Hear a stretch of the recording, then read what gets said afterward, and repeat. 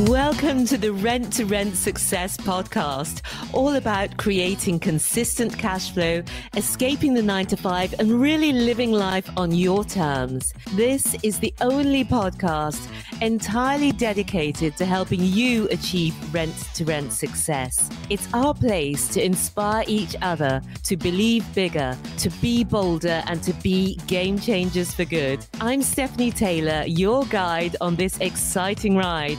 Let's start up the engines and get ready to fly. Hello, hello, hello. Stephanie here, and welcome to the 19th episode of the Rent to Rent Success podcast. Today's episode is about a subject that I love, rent to rent letters. This is the thing that helped us grow HMO Heaven fast. But there are lots of myths out there, and today's episode is all about what makes rent to rent letters work. And it's how to be irresistible to your perfect customers. And I know that if you stick with me on this episode, you're going to get some new insights and takeaways here. And first of all, I want to thank Bob, who left us a review on Apple Podcasts. And he said, they take a very complicated thing and break it down to baby steps. And it's clear and understandable and useful. And thank you, Bob. Thanks so much for that review. That's absolutely what we aim to do. And if you haven't left a review yet, please leave a review. Those words on Apple Podcasts. And we're still giving to our charities for every review that you give. Thanks so much for doing that. Let's dive in with the letters. First of all, I'll get back to basics in case you're wondering, what letters am I talking about? So with Rent to Rent, our aim is to manage HMO properties, also known as house shares. And one of the best ways to let HMO landlords know about our existence is to write letters to them. We can do this because the names and addresses of HMO landlords are available to the public. And it's a super successful strategy. We get most of our new properties through the direct marketing letters. It's the way that you can speak directly to your customers.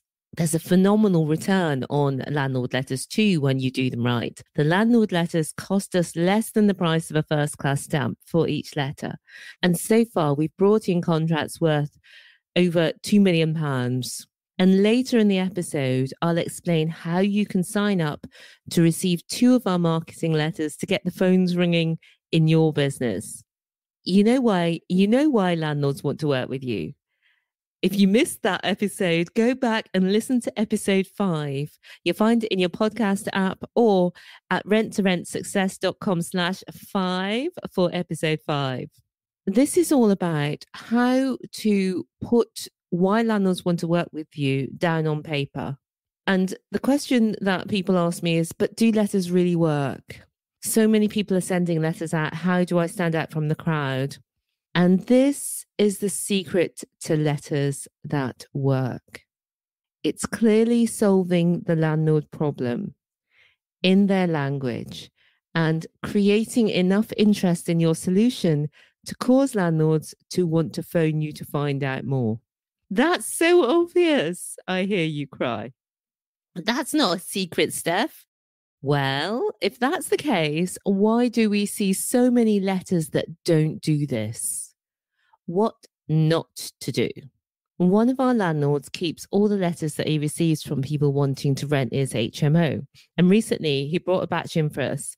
And I was totally shocked that about 80% of them had a very, very similar wording. So here are a few of the top don'ts. Don't focus on what you want. Let me give you an example from one of the letters. It said, we are looking to acquire 8 domestic multi-let properties in the area, and we are aware that some landlords are looking to get out of the business, and we were wondering if you were considering or would consider selling any of your properties. Now, that's quite a clunky sentence anyway, but what it talks about is what the writer wants. We wanting to acquire, we want to buy the properties, basically, rather than what the reader wants. So that's the first thing. So don't focus on what you want. Don't use clunky business speak. For example, using phrases like HMO stroke multi-lets is clunky. Make your language feel conversational, like talking to a person rather than talking to a business. Next don't speak to your reader impersonally. So the end of one of the letters, for example, said, for those who are interested, please contact blah, blah, blah. And it's better to say something like, if you are interested, contact blah, blah, blah. That's speaking directly to your reader. The next don't apologize for writing to them. So a number of the letters that I saw started off, I hope you don't mind me writing to you. I found your contact details on the Imagine Land, let's just say, Council online register of HMO landlords. You know, the opening line is apologetic and unnecessary, and it positions you as the writer as being of low value. You've got a great solution for a difficult problem, so don't apologize for sharing it with people. And finally, don't end with a weak call to action. Be clear about what you want your readers to do next and what's in it for them. What I want to say to you is don't send one of these copycat letters that have got no personality or authenticity. So many people are writing to landlords that it is important to stand out. And the simplest and most effective way to be unique is to be you. So this really does work if you do it right. So let's move on from what not to do to what to do. And sitting in front of a blank piece of paper can feel daunting. Even professional writers can find this difficult. That's why at the end of this episode, I'm going to share with you a link for you to download 2 of our letters which have worked brilliantly well. So what should you write? Start with your customer. Focus on the landlord's problems and how you solve them. Talk your customer's language. And to do that, really listen to what people say when they're talking to you about the problems that they're having with their HMOs. Use those words. The number one aim of your letter is to inspire landlords to call you to find out more. So you want to give the sizzle and not the steak. Don't overwhelm them with too much information. And you'll see in the templates examples of how to do that. So how to send your letters. I'm going to be controversial here. The old guard says that you should handwrite your envelopes and use coloured envelopes. And I don't agree at all. Here's why. People suggest that you should handwrite your envelopes because landlords are much more likely to open them. So is this true? It's hard to know, actually. What is definitely true, though, is that the more letters you send to your target customers and the more consistently you send them, the more leads you will get. And this is where handwriting will stop you from getting the results you want. Let me explain. Handwriting your envelopes is very time consuming. And usually that means that you're going to end up sending fewer letters. And you'll send fewer letters each time and you'll send the letters less often. And that is where your results will be lower than other people who are automating. And yes, you could outsource the handwriting of the envelopes. This then adds another unnecessary expense as you can get great results without it. So when you automate the sending of personalized letters which resonate with your readers' problems, and when you send the right number of letters each time, and when you do it consistently, you will get results. So in short, you don't need to handwrite your envelopes to get good results. Are you ready to take the next step, but you still have so many questions unanswered? We got you. You can get your free rent-to-rent success guide at rent2rentsuccess.com/guide. That's rentsuccess.com/guide.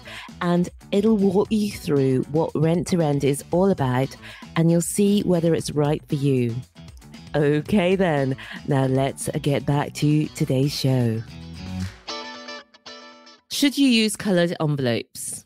We heard this advice about handwriting the envelopes and using coloured envelopes when we were starting out in 2016. And we looked into it. We found, to our surprise, that coloured envelopes are expensive. And also, I didn't relish the idea of writing out over 300, 600, 900, 1200 addresses, or organizing, outsourcing it to a virtual assistant and arranging for them to get delivery of envelopes, stamps, and all of the rest of it. So we decided, you know what, let's try automation, see if it works. We tried a few different companies, but we found that Stamp was the best. Each letter that we send through Stamp is cheaper than the price of a first class stamp. So if we actually did it by hand, it would take us days, if not weeks, to get our letters done.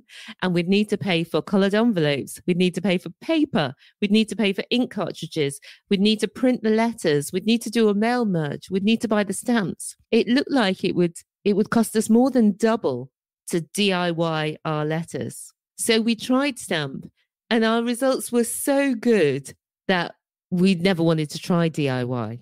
When we first started using Stamp, they didn't offer the coloured envelopes, but they are now offering this. There's an extra charge for it.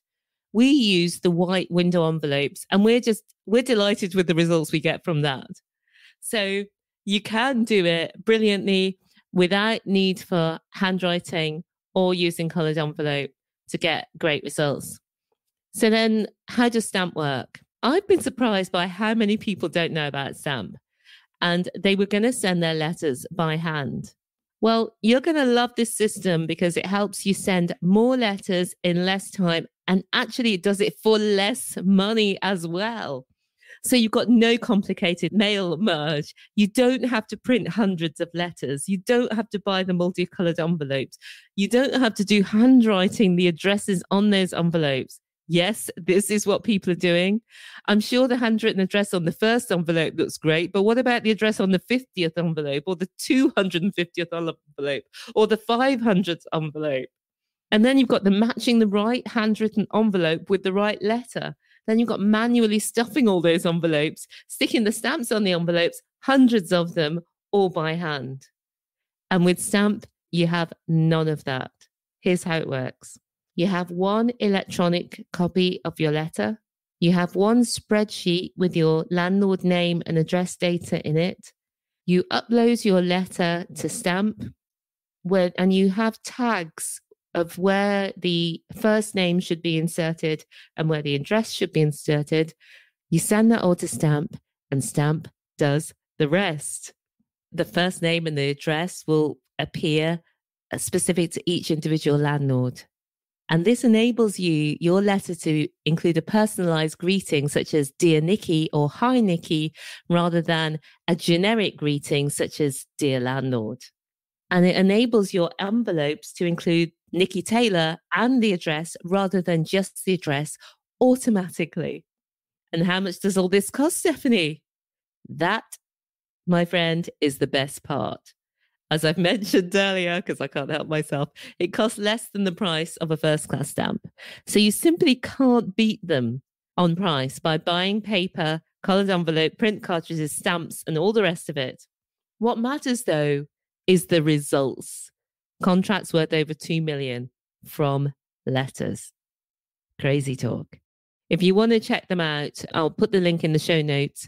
We have got a special link. It's rentssuccess.com/stamp. And stamp is spelled STAN for November, N for November, P. And we'll put the link. So it's rentssuccess.com/stamp. And if you use that link, if you've loved getting help from us all about this, and you use this link, Stamp do give us a thank you of a few pennies each person who signs up. But we're sharing this with you because we've used it since 2016 till now. We love it. We've tried some of the others. We don't find them so good. And that's why we're happy to recommend Stamp. The main thing, though, about your letters, however you choose to send them, is to send them.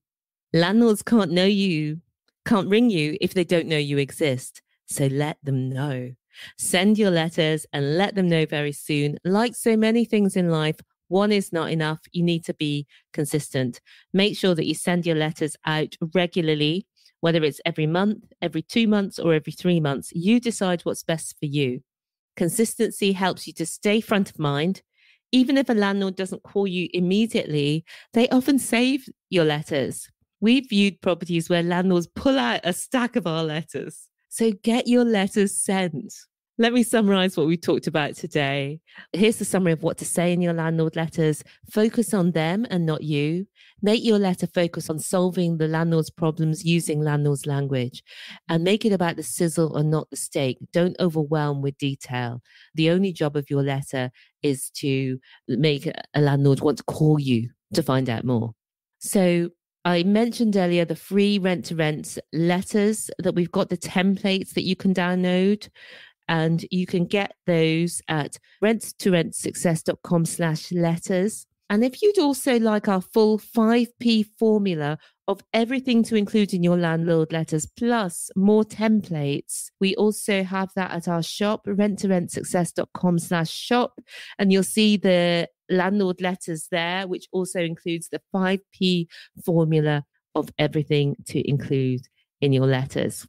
Let's summarize how to send your letters now. Use Stamp, as we've talked about. It's impossible to send your letters for less. A stamp is less than the price of a stamp.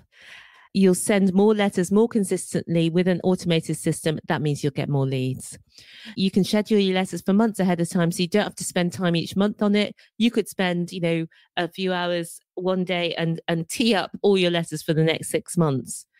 Do what most people don't do, and you'll get results that most people don't get. We have covered a lot today again, haven't we? If you'd like to see all of this written down, check out the show notes at rent2rentsuccess.com/19. That's rentsuccess.com/19. No, 19. I couldn't resist.